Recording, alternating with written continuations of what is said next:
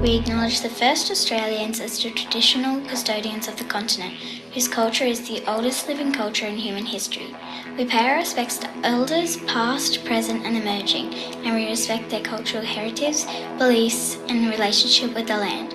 We extend our respect to all Aboriginal and Torres Strait Islander people here today. They share the memories, traditions and hopes of the traditional ancestors with the new generations today and in the future. We would also like to thank them for looking after this land for thousands of years.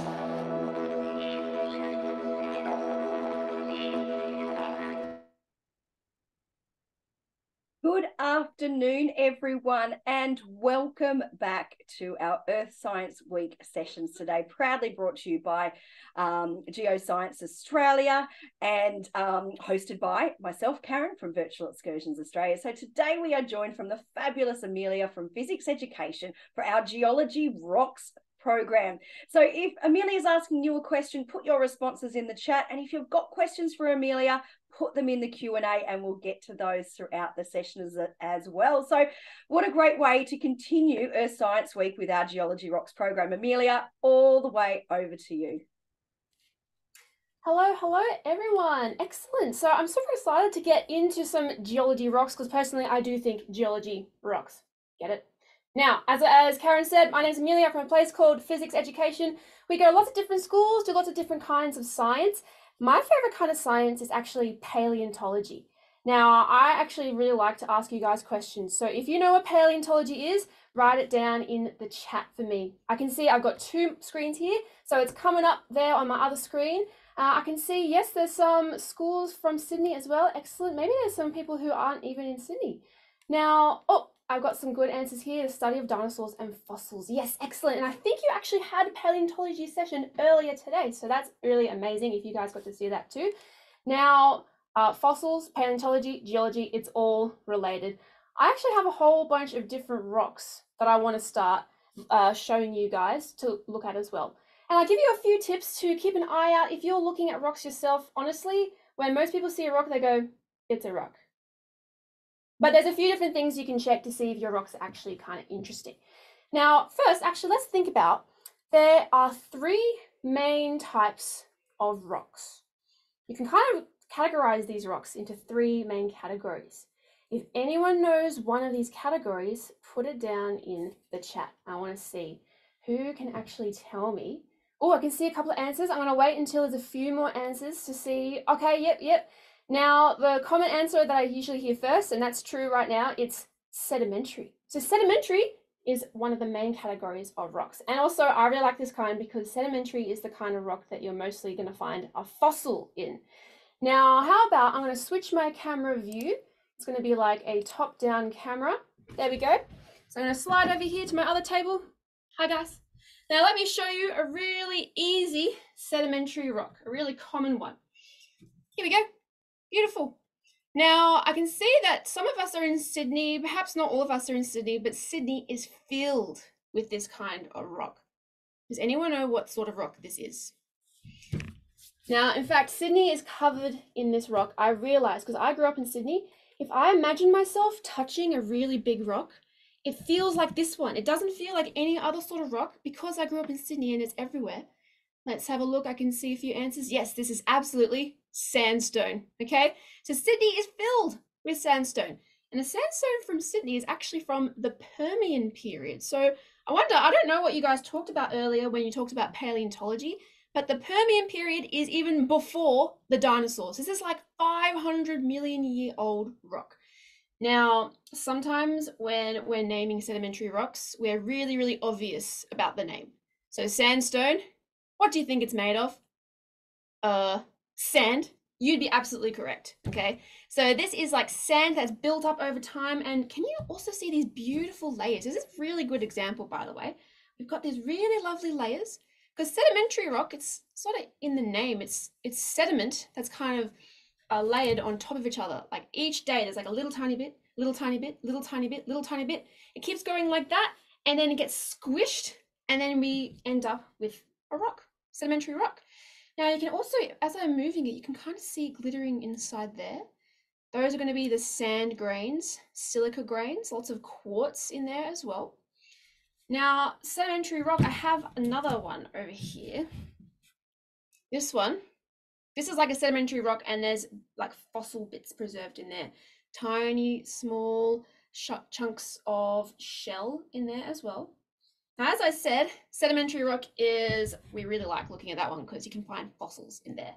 Now, not a lot in sandstone because it's all crumbly sand, but we get other sedimentary rocks like siltstone, mudstone. I bet you can guess what these ones were made of, right? Silt and mud.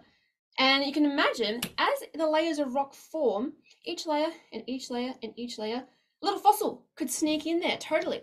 And that's kind of how we get fossils over time. Now let me go back to my main camera. And how about I'm going to check the chat as well. Let's have a look. So we talked a bit about sedimentary rock, and we mentioned that sandstone. Now I see a Q&A over there. How old would that rock be? Now personally, I'm not sure if it's exactly from the Sydney Basin. Now if it is from the Sydney Basin, it's estimated to be around 500 to 700 million years old. So that is before the time of the dinosaurs. Very, very, very ancient. Now I'm thinking about those other two categories of rocks. So we have sedimentary. There's two more. So write in the Q&A, or not the Q&A, in the chat, if you want to tell me another category of rock. Wonder if anyone knows.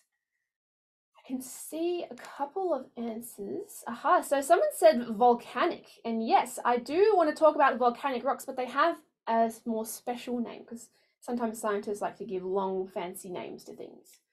Oh, and there is another, I can see lots of you are bringing up the third kind, but I actually want to talk about the volcanic rock first. Volcanic rock, also known as, oh, I can see a couple of you have said it, igneous rocks.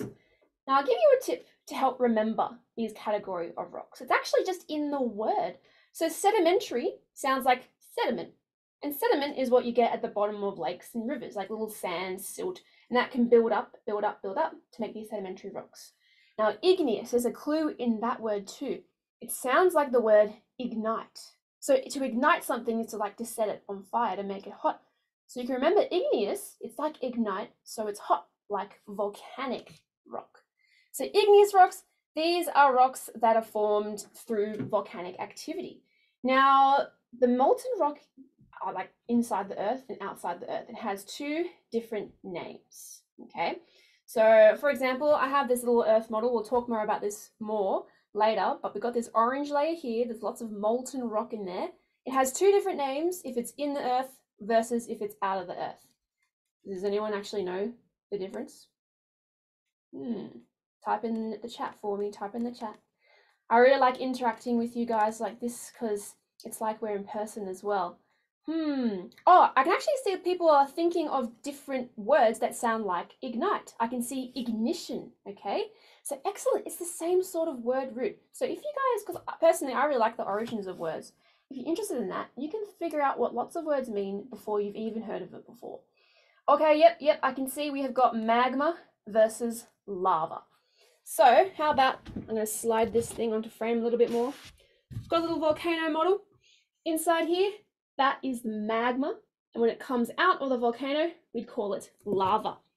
Now, igneous rocks, you can get lots of different rocks because there's different things happening. Maybe it's solidified magma or it's solidified lava. You get kind of different rocks there.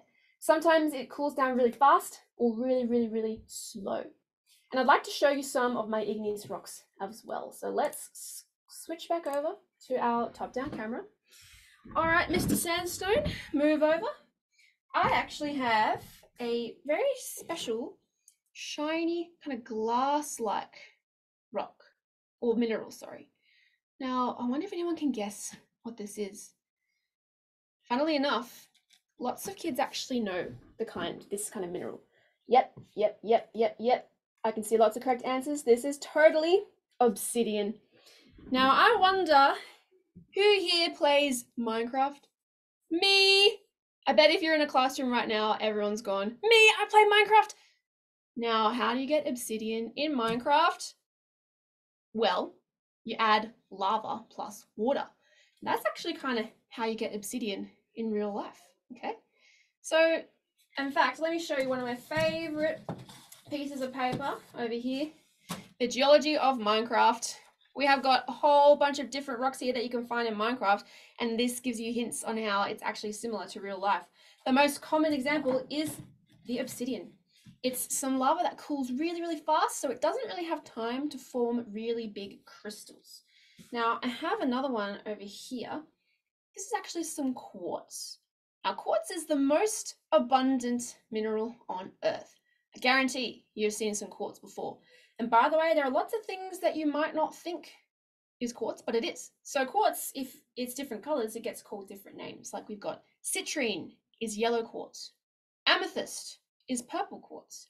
We've got rose quartz, that's pink quartz, of course. And then it goes all sorts of different colors. Now, this is a crystalline structure, so that's what we call a mineral.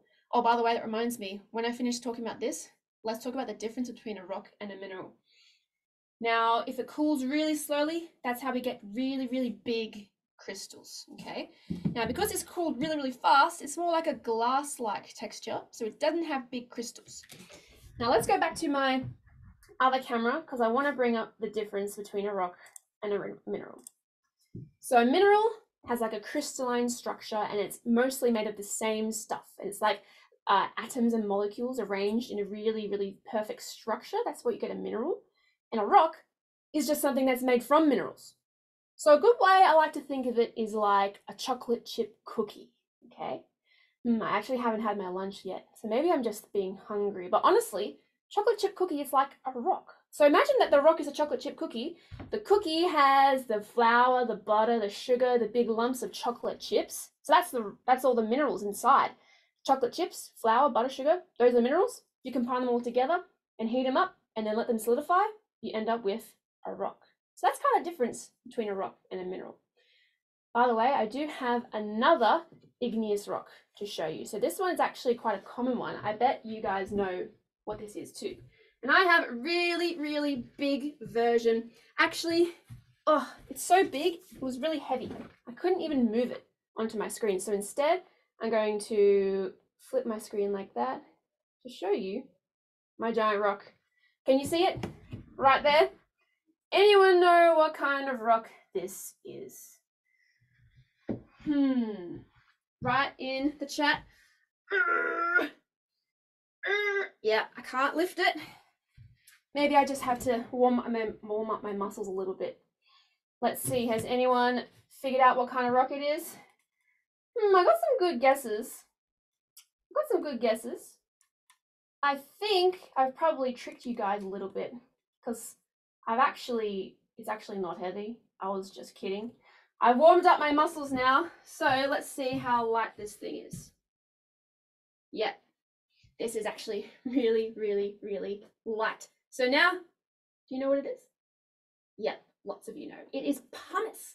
Now, I could actually float this in a big tub of water, but I don't really like to do it because this pumice is filled with little holes. The water gets inside and then it smells like stinky water.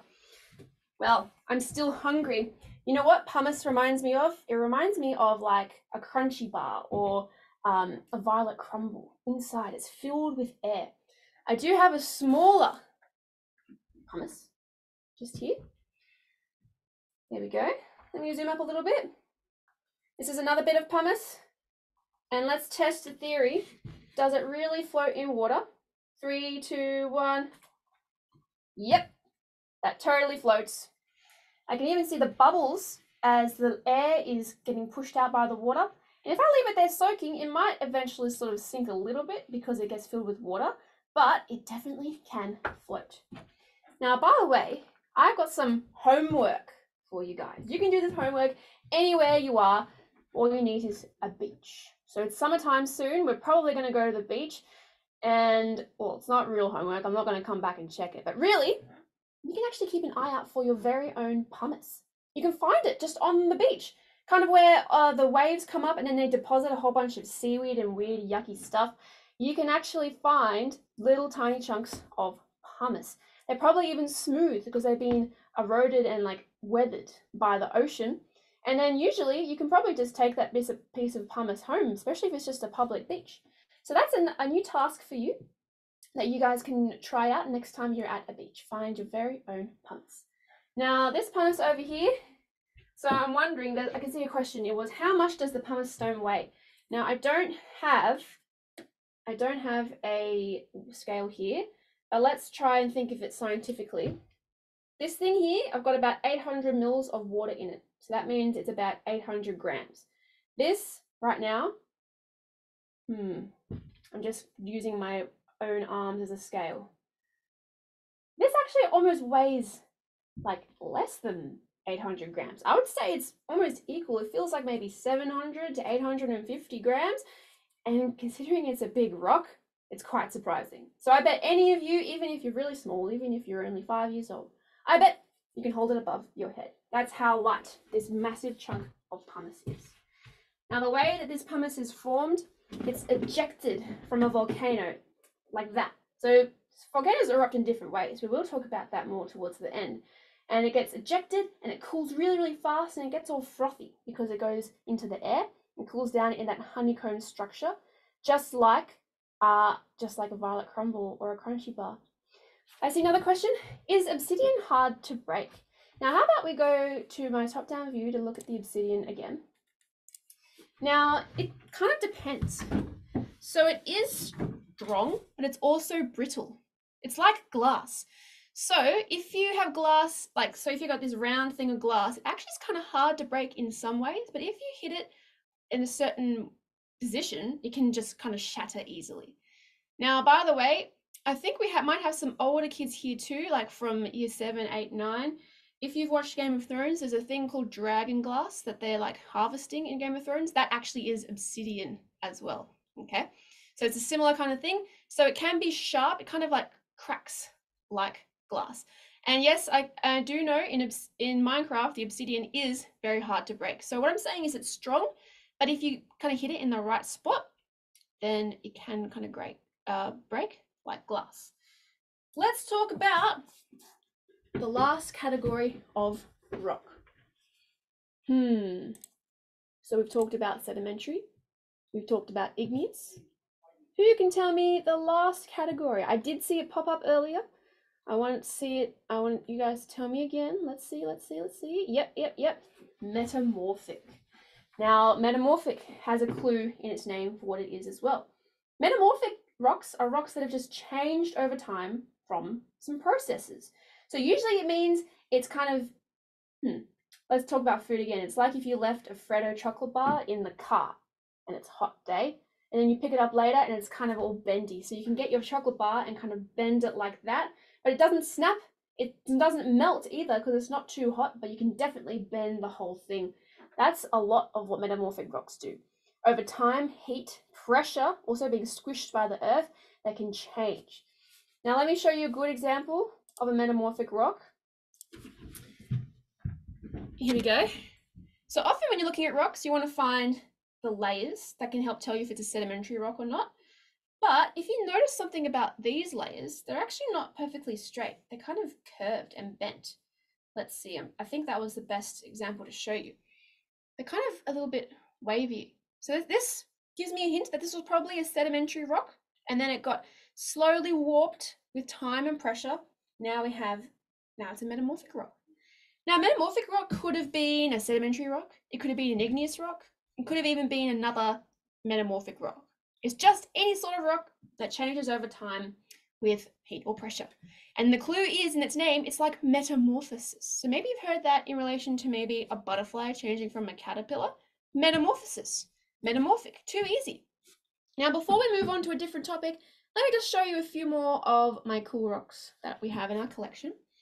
This one here looks very, very beautiful. And I'm not sure if you can tell, but it has these big cubic sort of crystalline structures there. Now, I actually want to see what it looks like on my other camera. So while I'm changing it, can you guys type in the chat if you know what it is? Let me do a mega zoom on this. Let's have a look. It's very pretty. This is also known as fool's gold. Now, someone said iron, and you're pretty much right because fool's gold is got iron in it. But its proper name is, I almost got tricked because I could see you guys typing on the chat. Its proper name is pyrite, okay? because I could see some people were saying mica, and I really like mica. Mica is almost like, it's like thin paper sheet mineral. You can kind of peel it off. Now, we don't have mica here today to show you. This is not mica, this is pyrite, also known as fool's gold, because back in the day, if people found this, they go, oh, I struck gold, I'm rich. This is not worth as much as regular gold. Let's show you another little thing I have in my collection. This is actually some garnet. So garnet, you may be thinking, isn't that like a beautiful gem that you would put on a ring? Absolutely. But a gem is when you cut the mineral into a shape and polish it. So often it just kind of looks like a weird rock in the ground if you're not knowing what you're looking for, right? Hang on, where's my middle of the camera? There it is. Now, I want to show you my compass because I have got a couple of rocks. I've only got one actually, that's magnetic. So I want to see the difference. This one here, this is some basalt. We're going to kind of twist it around. Now my compass is still moving a little bit, probably because I just sort of moved it, but it's not really following the rock. What if I compare it to this other rock that's also dark grey? Whoop. Yeah, I think you can definitely see the difference there. This is magnetite, another kind of iron ore. Now, basically, you guys know that Earth has its own magnetic field, right? So basically, this rock, the elements inside are kind of attuned to the Earth's magnetic field. These are one of the first magnets that ancient humans discovered. So ancient humans figured out what magnetism was before we even kind of knew what it was scientifically. Let's see, I have a whole other little jar of pyrite here. And since I like fossils, let me show you a couple of fossils. Maybe you saw some earlier. Here is an impression of a shell there.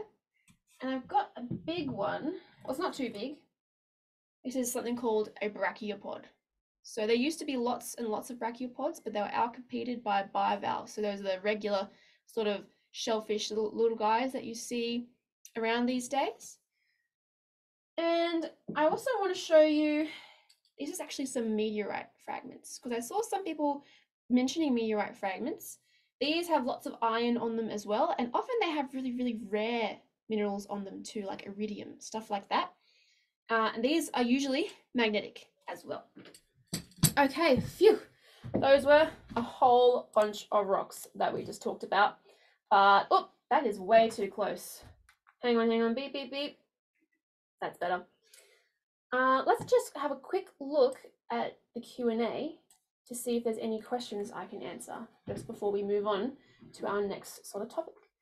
Let's see, there's a few. Perhaps I'll talk more about it later as well. Now, make sure if you're answering one of my questions, put it in the chat. And if you're asking a question, then put it in the Q&A. Now, I can see some people are saying, what's the rarest mineral and rock? Now, this actually depends on where you are in the Earth, or on the Earth, sorry. Because in Australia, we'll have different sort of minerals compared to America. Now, personally, I don't know the exact rarest mineral because often the rarest mineral is going to be like something made out of a really, really rare element that you don't find on Earth, okay?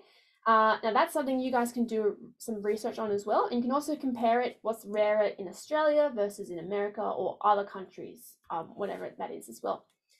Now, this kind of leads me on to our next sort of topic. I want to talk a bit about the plate tectonics. Now, I'm going to do this pretty quick, because I think you may have already learned a bit about that too. This is my Earth, and we're going to flip it over in sides. We have got some layers, this blue kind of layer. Let me zoom up just a little bit. That's the crust.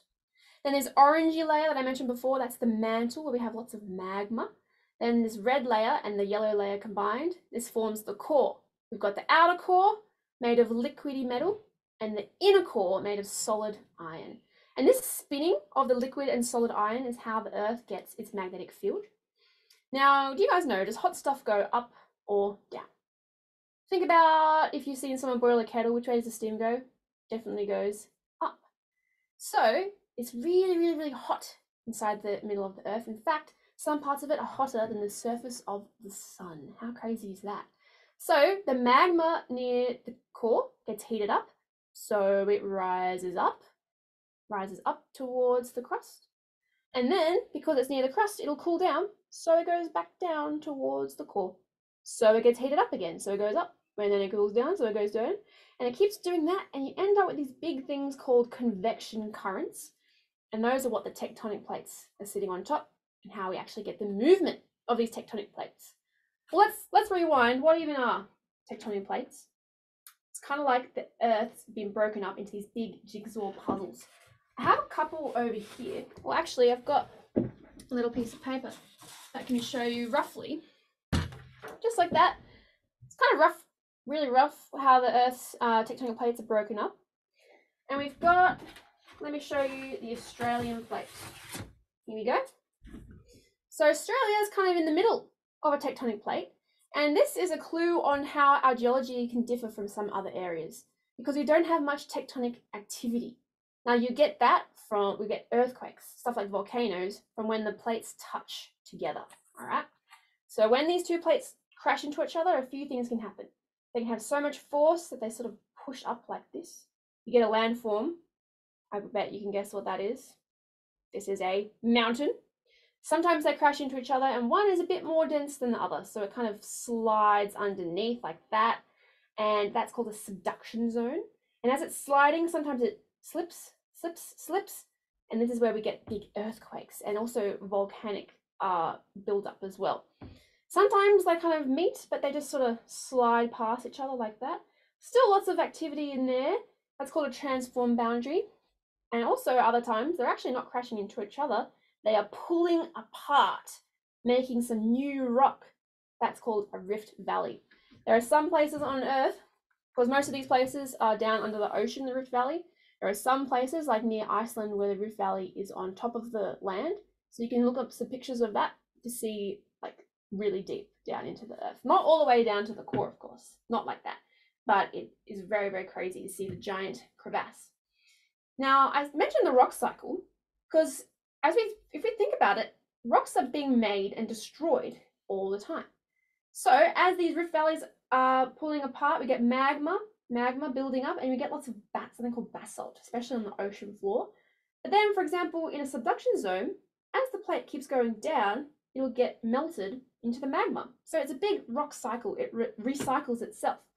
We also can think about this in terms of soil. So let's have a look at soil real quick. I'm going to go back to my other camera. I've got a bunch of sand and some rocks and stuff in there. Now, we can break up soil types into this big triangle. It's called the Northcote soil types. Now, you might be like, oh, why is soil even important? It's just dirt. Well, especially people like farmers and builders need to know what kind of soils you have so you don't mess up and put the wrong thing there, and then your whole building will fall down or your farm won't have any crops. So we've got clay at one end, sand at one end, and silt at the other. Basically, these three things have different properties of absorbing water, and you need to combine them in different ways to get the best water absorption. So for example, clay is pretty good at holding water, but it's not good at absorbing it.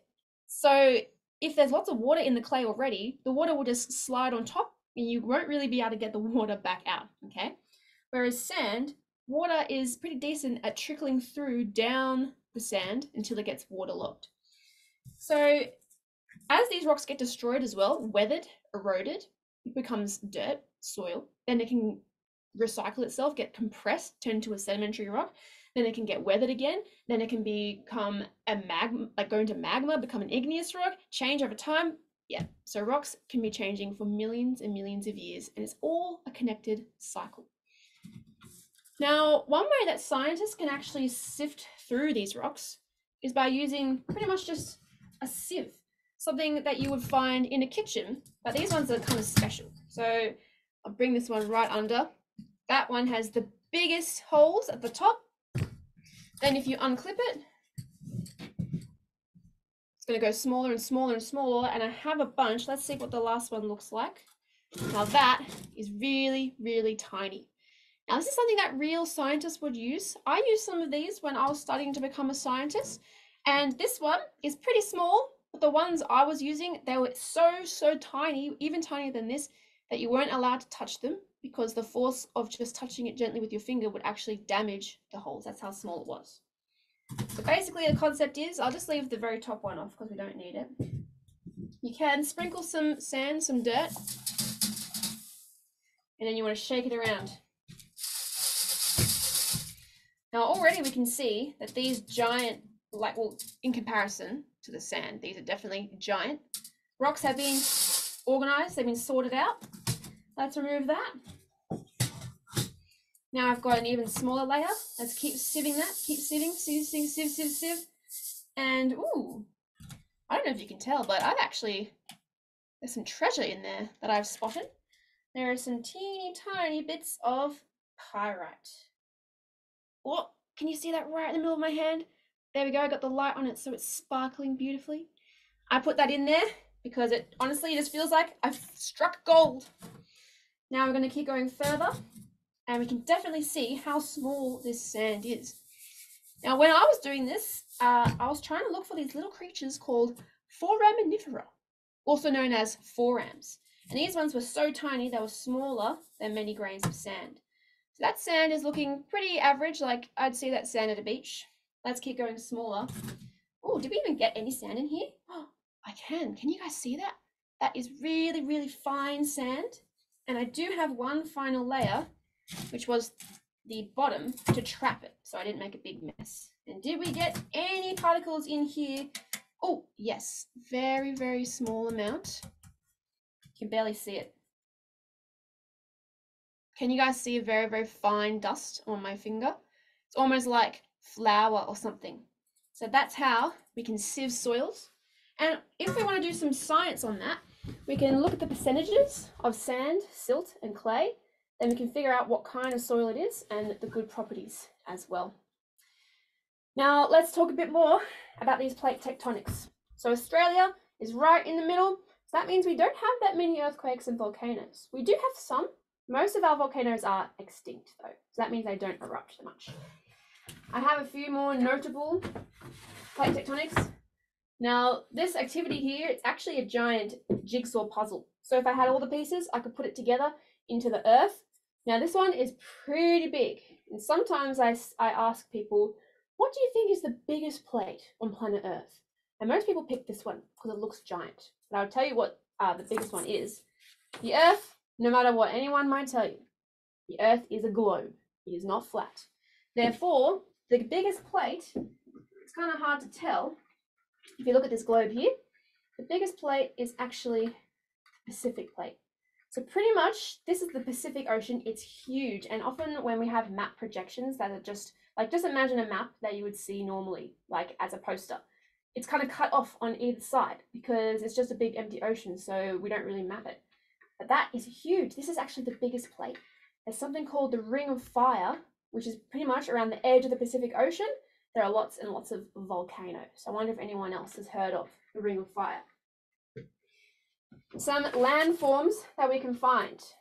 So I've got the Indian plate. Now India is definitely part of Asia, but its plate is not connected to the rest of Asia. And do you guys know, India is actually pushing up into the Asian plate. And what is it making? It's making a landform. So I want you guys to type in the chat, India is like pushing up. It's actually pushing quite hard into the rest of the Asian plate, and it's making a landform. What is this landform? Let's see. I'm also looking at these other questions that some people have asked. You guys have such amazing questions. Let me answer these real quick. Are rocks more expensive if they are rare? Now, if rocks are more expensive, often is to do with how much a human wants it, okay? Because, I mean, these rocks have value, but sometimes they have value for different reasons. Maybe they're really, really strong and they're good for building, but most of the time the expensive rocks are for pretty jewelry, okay? One of the most expensive ones we think of are diamonds. Now, diamonds are the hardest mineral on Earth, and that's why I think diamonds are really awesome, but also their worth is kind of inflated, which means that people who sell diamonds, they're like, diamonds are forever, everyone wants a diamond. But I mean, they're really pretty. Of course, if you want a diamond, they're absolutely gorgeous, but other gemstones are really amazing as well. Don't forget about rubies and sapphires. They are very, very hard as well, not as hard as a diamond, but they are very pretty. And this is what I mean by the expensiveness of a certain gem or a rock. It's up to the humans. They kind of decide that. Usually if it's more rare, it is going to be more expensive. Another question was, how do scientists know what is in the middle of the Earth? Really good question, because no one's like dug a hole deep enough for that, okay? Now we do lots of radar to see what's at the bottom. Now I'm just checking the answer. Oh, yep, a few of you are correct. The Himalayas, Mount Everest, okay? So that's what the Indian plate is doing. Now I'm just checking the time. Oh, I've talked so much about geology. Don't worry, I want to show you a few more things before we finish up. You can actually find videos and time lapses because tectonic plates, the continents have changed shape over millions and millions of years. Back in the time of the dinosaurs, so at the beginning of the time of the dinosaurs, all the continents were connected together in a giant landmass called Pangaea, all right? That's another clue. Pan means all, okay? So Pangaea, it's all the continents stuck together. Then over 100 or so million years, they broke up into two main ones. We've got Gondwana at the south, we've got Laurasia at the north. Gondwana includes Australia, Antarctica, Africa, South America, and India, Madagascar. And Laurasia is the rest. So mainly North America, Asia, Europe, stuff like that. And then over millions and millions of years, because they're kind of floating on top of these convection currents, the tectonic plates moved around, and now we have the shape of the countries and the continents that we've got today. I wonder what it will look like in millions of years. Because we can measure the rate of how fast these move, you can totally find videos of what scientists will predict that continents will look like in millions of years. That's something else you guys can look at later for some more research. Most of the tectonic plates are moving at the same rate that your fingernails grow. So every time you trim your fingernails, you can think, oh hey, Australia has also moved roughly that rate. Now, before we finish up, I just want to talk a bit more about volcanoes, all right? Now, volcanoes, we've got two main volcanoes. We have a stratovolcano and a shield volcano. Now, the volcanoes are mainly to do with the viscosity of lava. So remember, the lava is what the molten rock is called when it's outside of the earth. When I say viscosity, that means the thickness of a liquid. So if you pour yourself a cup of honey, it's very, very viscous. If you pour yourself a cup of juice, it's not viscous. You can kind of imagine. Now, these are just some oil tubes of different viscosity. And now, if I flip them, can we see there are actually some balls going down, and they're going at different rates. So the slowest one is the most viscous. Now, when we have a not viscous volcano, so it's thin and runny, that's called a shield volcano. We get these volcanoes, they're quite common around Hawaii. So often the lava is coming up and it's just bubbling and spilling, and it's kind of flowing out really far to make these really kind of not very steep volcanoes, but they're really, really big. Now, these ones aren't super dangerous because humans are like, okay, let's just not go near that volcano because we know it's erupting. The more dangerous ones are the stratovolcanoes. These are the explosive ones. Famous ones include Mount Fuji in Japan, or Mount Vesuvius. That one erupted and destroyed the cities of Pompeii and Herculaneum. Maybe if you know about ancient history, you've learned about that as well. There's also Mount St. Helens in North America that erupted too. Now, these stratovolcanoes, they are explosive because the lava is very viscous. It's all thick. So the pressure kind of builds up until the mountain can't handle it anymore, and then we get an eruption. Now, people actually like to live near these volcanoes because the rock cycle is happening quite fast there, which means the soils get lots of nutrients added, and it's really good to grow crops around there. So that's why people still settle near these dangerous volcanoes. Let's just erupt a few volcanoes with some chemistry, just for fun at the end. Now, I bet some of you have actually done this experiment before. Really popular experiment to erupt a volcano. We're going to use chemistry. We're going to use some vinegar and a powder as well, bicarbonate of soda. Now, this volcano model I have, let me get my keyboard out of the way so I don't destroy it with lava. This one is actually a 3D printed model of Mount Vesuvius. So you can actually, these days, it's not too hard. You can download data from Google Maps or something like that, like Google Earth, and you can 3D print your own stuff if you have access to that technology. Now, I'll give you a tip. If you are erupting a volcano, I've got some vinegar at the bottom and red food coloring, of course, to make it look like lava. But add a bit of soap in there too. That'll help your volcano be extra bubbly. Now, I really like making it look as realistic as possible, so I'm going to add some more red food coloring to increase the intensity of the lava. I've got the bicarb soda here, just with a bit of water to make it runny. And then I'm going to zoom up a little bit. And we're going to see if we can get an eruption. Now, even though Mount Vesuvius was a stratovolcano, this eruption is more similar to a shield volcano, okay? So it's going to be more thin and runny. But kind of imagine that you're a human, only like, oh, that's way too big. If this is a volcano, you're like the size of a grain of rice next to this. Try and imagine what this would look like to you. Are we ready? 3, 2, 1. Oh, yeah, that is definitely an eruption. So we can see that I actually saw in the chat in the Q&A, people were saying pyroclastic flow. What an amazing term. That's the name for, it's like superheated gas as well as some lava and dust as well. And it is, you can't outrun it. You can't outdrive it. It goes at thousands or hundreds of kilometers an hour, and that can really get you. Now, I know we are almost finished. I want to do one last experiment. I definitely want to try and model a stratovolcano using one of these things. This is a film canister. Now, back in the olden days, you used to have to go to a camera shop to get your photos developed from film. Now, these days, we mostly just use film canisters for science experiments. Basically, they're a really good shape for this sort of volcano. What I'm doing now is I'm putting bicarb in the lid, and I add a little bit of water so it's kind of gooey, like a paste, so it doesn't fall out. And since I'm in a VC room, I've got like lights up there. I have seen these things fly as high as a gum tree, okay? So really, really tall. I don't want to destroy all my lights, so instead I'm going to try and trap it in this cup. But there's been times where I've missed, so I wonder if it's going to hit the roof today. There's also been other times when the eruption isn't so exciting, so let's just be prepared for that eventuality as well.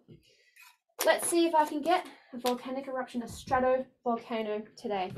Let me actually change the camera. Oh, not too far, not too far. That should do, since I'm going to try and trap it as well. All right, are you ready? Oh, whew. I hope you guys could see the violence of that force made me drop the whole cup. And that one happened so fast I didn't have time to prepare. And it's shocked me a little bit. Okay, guys, we've pretty much reached the end.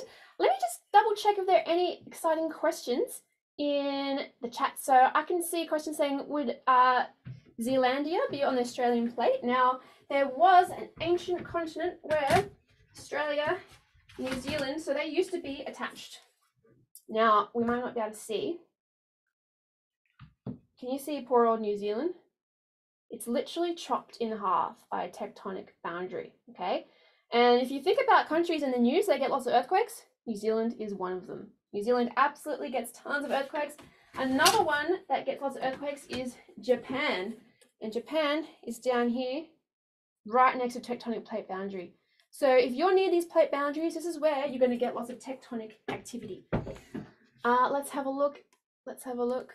Now, guys, you had some amazing questions as well. Thank you so much for participating in the Geology Rocks session. Now, Karen, we have a couple more minutes. Did you want to stick around, or are we going to move on to something else? I think we had a couple of questions about magnetic rocks. Yes. Okay, where they are formed. Basically, you're curious on how these rocks are magnetic. And honestly, magnetism is quite a complex topic. Now, basically, because this magnetite, let me show it on screen. This magnetite has iron in it, and iron is an element. Now, my Australian accent, there's two different words here. Iron, like iron, like the metal, and then ion, like electricity, okay? So we got iron. If I was American, I'd say it like that. And ion. Iron and iron. The ions on the iron, the way that they are arranged, it kind of, because these ions are electrically charged, they kind of align themselves with the Earth's magnetic field, and that's how it becomes magnetic. But it is quite a tricky topic. Now, just speaking on that, because of this property of certain rocks, magnetism, we've actually discovered that the Earth's magnetic field has flipped over time. So right now we have the North Pole and the South Pole, but thousands of years ago, they were actually opposite. Now, this is something that could cause a lot of problems with our electronics if it were to happen again. But scientists, we don't think it's going to happen anytime soon, but it's recorded in rocks. Very interesting. And I think we are almost out of time, but one of the questions was, what's your favourite rock? And I think that's What's my favourite rock? Oh, an amazing question. Now, because I like paleontology, I like most rocks that have fossils in them. But I also really like a rock called opal. Okay, now opal, Australia actually has lots of opal. Australia has really, really beautiful opal, something called fire opal as well. And I think, for some reason, I'm thinking that opal is also my birthstone. Okay, so maybe you can figure out my birthday just from that. But opal, another cool thing is that it glows with UV light, and because fossils are made from replacement with minerals, you can actually find opalized fossils. So that means you can find a T-Rex tooth made out of opal. And I think that's really, really amazing. That's really exciting. That is so wonderful that you were able to join us and share so much of that knowledge and all of those experiments as well. We had someone asking, can they put little bits of rock in their volcanic eruption? I've certainly done it, Thomas, and it's worked really well. Thank you so much, Karen. Excellent. So I'm just typing one last question out, and I'm having problems. Probably apologies to Morissette. Let's see. Someone asked, what about stromatolites? Now, those are formed in caves, and that's formed from dripping water, and it's pulling on limestone as well. Speaking of limestone, that's a sedimentary rock, but it can turn into marble over time from it become a metamorphic rock. And this kind of means, because limestone has fossils in it, there's a very rare chance that you can see tiny fossils in your marble countertop if you're lucky. Oh, very exciting. So one of the things is to keep an eye out and look. Someone was asking where the rocks have come from. Sometimes you're just collecting them, you're finding them, a nice, interesting piece of rock. Certainly from my collection that I have here, some of the things I buy if I want a special rock to show an example, and especially if I'm buying some fossils as well. So you can certainly purchase them from a lot of the education suppliers, little rock collections like from Modern Teaching Aids, and some of the National Geographic kits. They often sell rocks and minerals and fossils as well. So there are places you can get them, but sometimes just walk outside, have an explore, see what you can find. Excellent. Thank you so much, everyone, for joining us. And a big thanks to Amelia from Fizzics Education and, of course, Geoscience Australia for supporting this whole program today. So thank you very much, everyone, and I look forward to seeing you next time. Bye, guys. Thank you.